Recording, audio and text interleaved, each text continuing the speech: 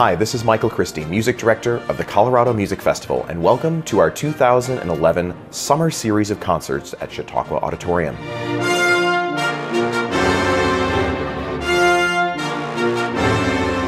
We wouldn't be anywhere if it wasn't for the incredible talents of our festival orchestra, and so we present them with some new music as well as a treasure trove of some of the greatest moments in orchestral music.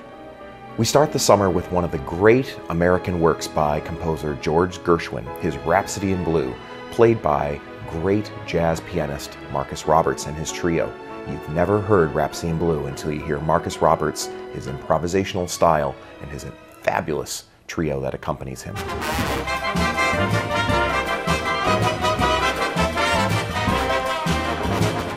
On this concert as well, we bring back an initiative that we started last summer called the Click Commissioning Effort. Click allows you, the listener, to select among composers we put on our website to write us a new work for our festival season. Last year, you selected composer Patrick Zimmerly from New York City, and so we open our festival orchestra series with his festival overture. Also on that program is a master that many of you have become acquainted with last year when we had the Time for Three trio play a commission by Chris Brubeck. This work is all around the American West as photographed by Ansel Adams, and Chris has written a magnificent score that really highlights all the colors of the orchestra whilst having the projected images of Ansel Adams accompany.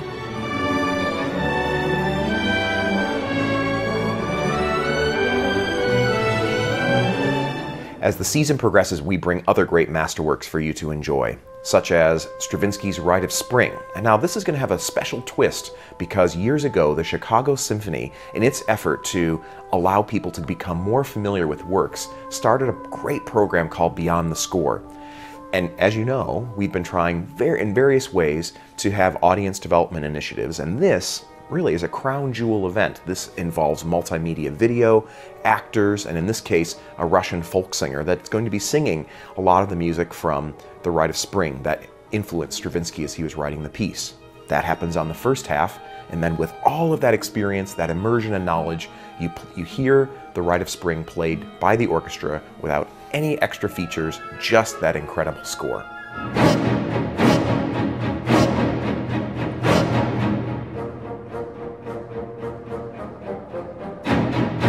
Mahler's Symphony No. 6, called the Tragic Symphony, is a continuation of our Mahler cycle. We are listening to all of his 10 symphonies over 10 years, and we're a little over halfway, and this piece is perhaps the largest of all. You will see about 100 musicians on the stage of Chautauqua Auditorium. Mahler is known for incredible power, also incorporating folk influences from the countryside where he was inspired.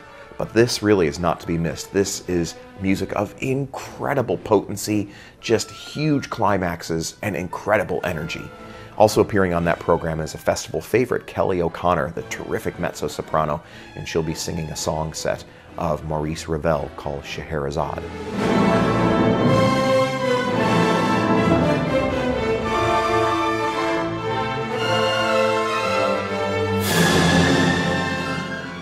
Well, the big question for me in planning a season is how do you finish when you've stacked the deck with such incredible performances? Berlioz' Symphonie Fantastique always seems to be a great answer because it shows off the incredible variety of colors and virtuosity of a great symphony orchestra, whether it's oboes and English horns positioned around the auditorium, calling back and forth, or the incredible march to the scaffold that I'm sure you'll recognize when you hear it.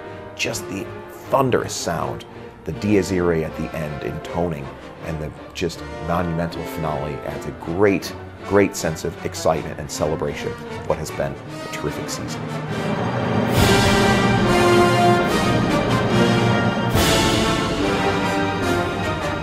These are but a few highlights of a season that is full of music, from Mozart to Mahler, and then from Mahler going forward, with some great works that I know are going to add such vitality to your summer.